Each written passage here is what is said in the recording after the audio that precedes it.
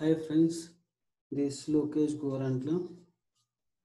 Welcome to Testing Tutorials Point, and today we are going to discussing about that how to create a user using RestAssured. Before that, I will zoom this one. We need to create a class for the creating the user purpose.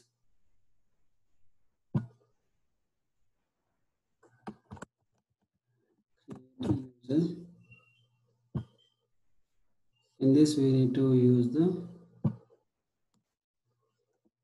TestNG annotation. And also today I'll explain you the two things. One is directly how to validate the status code, and second one is just we need to take the response and then we need to validate the value.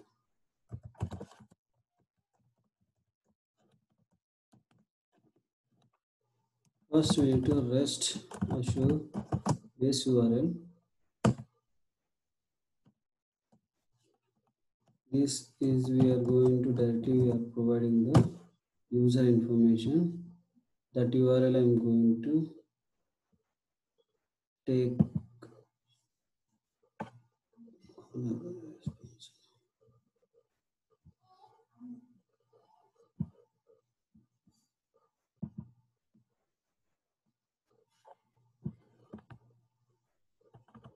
This is my base URL.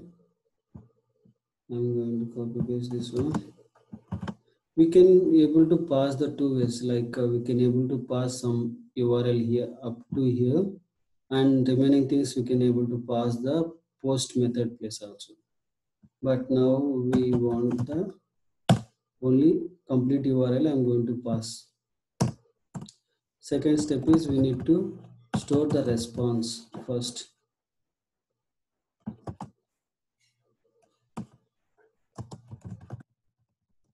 The response we are going to pass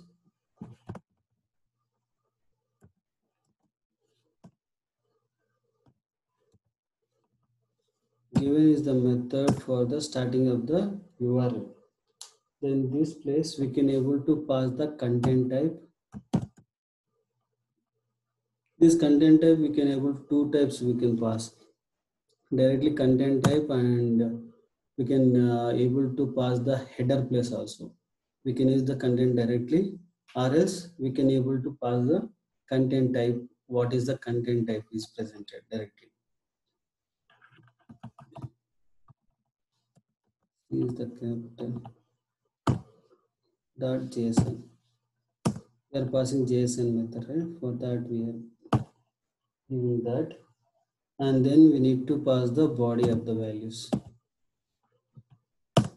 Body, and this body can accept the string format of data dot a post method. This is our method, and here I told you, right, two ways. Directly I'm passing the string format of data, and second one is I will store into the Excel file. In this Excel file I'm going to access the data and using that to create the user. Okay, first I will pass the JSON first.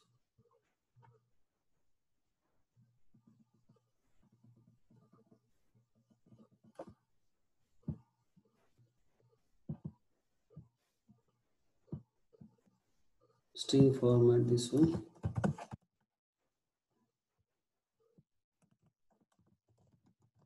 String str.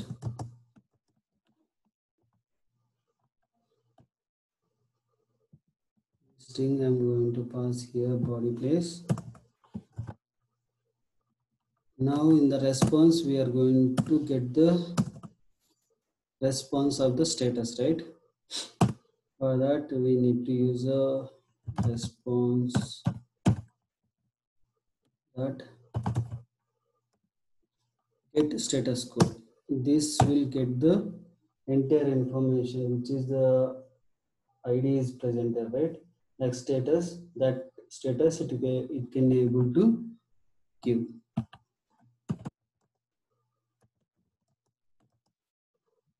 And this verification we have to do like asserts we need to use send the assert dot assert equal.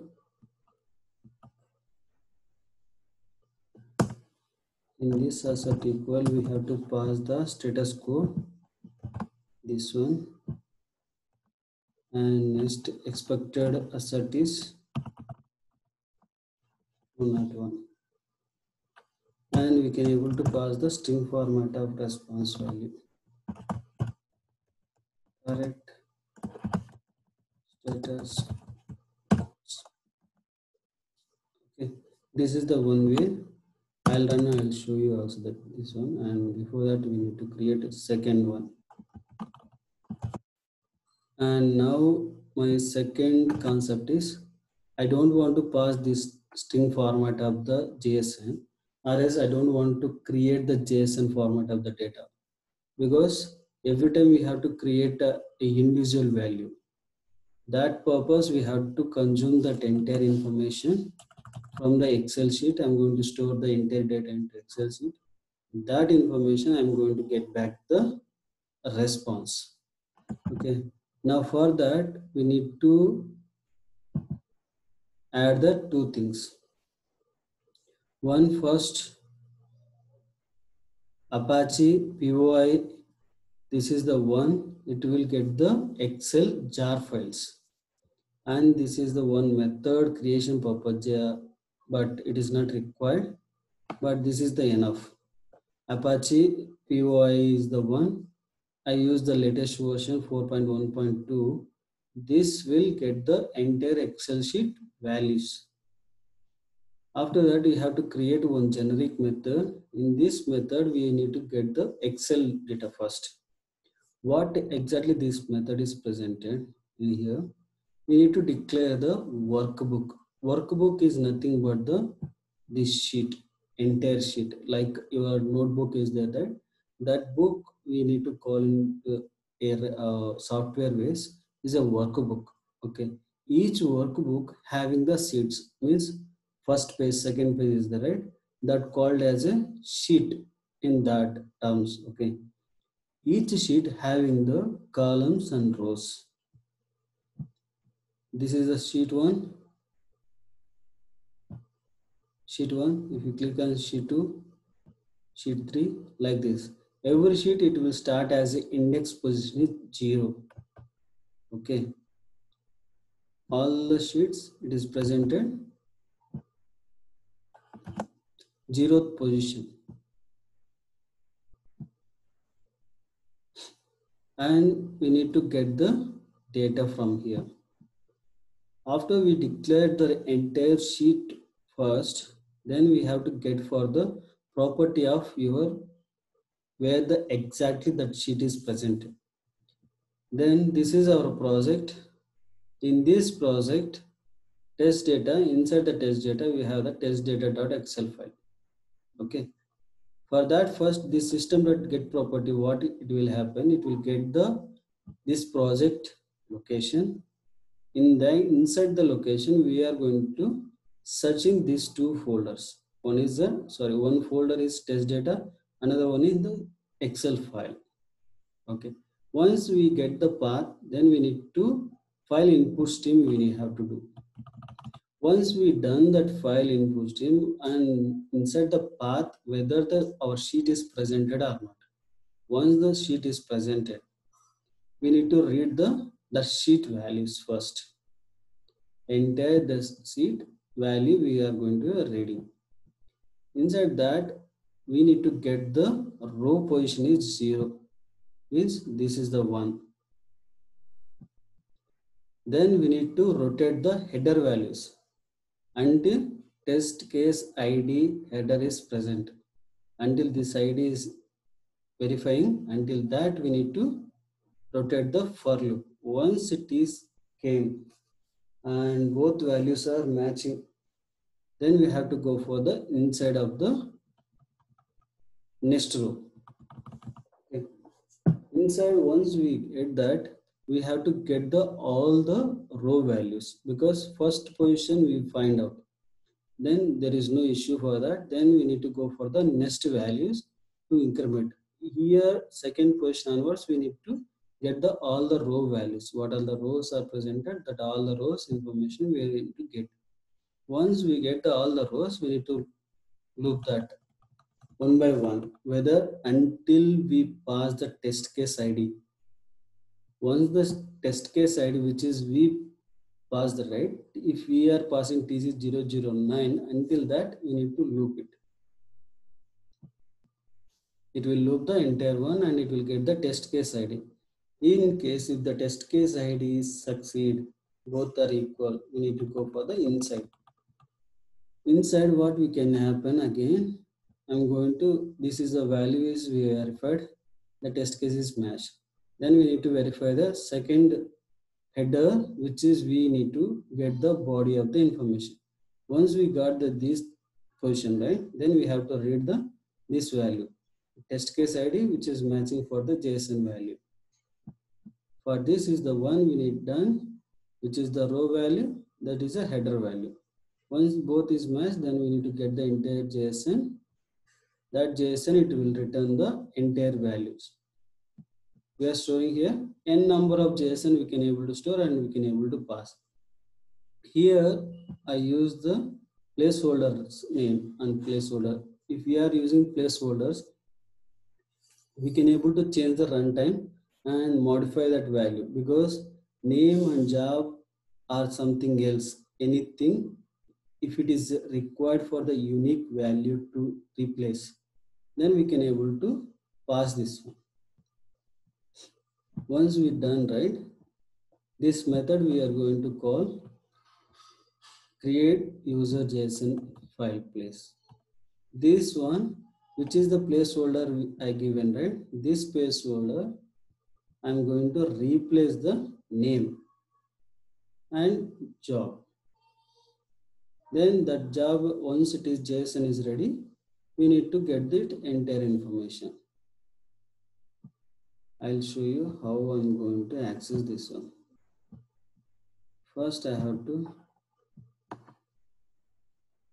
call the generic class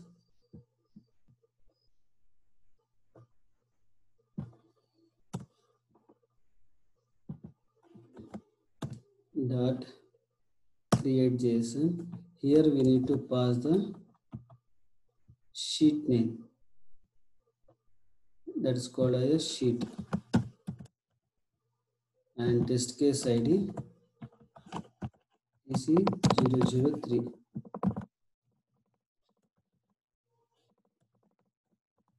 TC003. This is my sheet and this is good. And I told you, right, two ways I'm going to show. One is the getting the response data for the status code and verifying the status code. These two things I'm doing here for the both is same. But third is I'm going to the same code.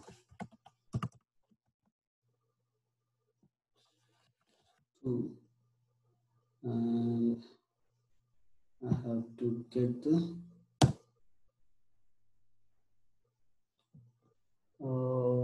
then condition dot status code, which is the status code is passing 201, and this status code is basically directly going to validate, that is called, this is the one, validate a response. This directly it will validate. If you are doing directly validation of the status code, remaining two steps is not required, because if it is matching, then it will pass. If it is not matching, it will not pass. Directly it will give this one. I'll run and I'll show you how it will pass. And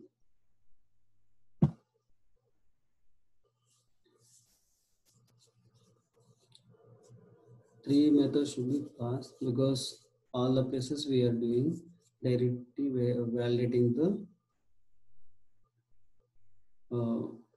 status codes.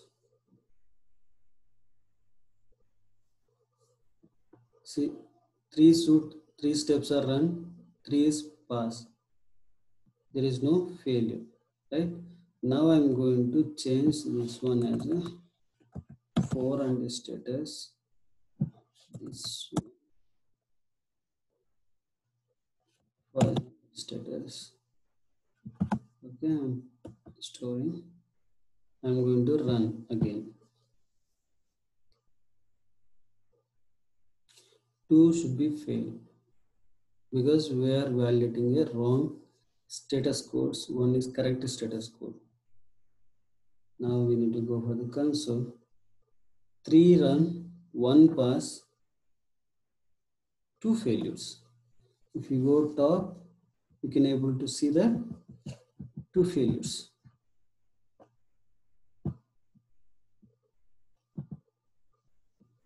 See, correct status code is expected 500 but found is 201.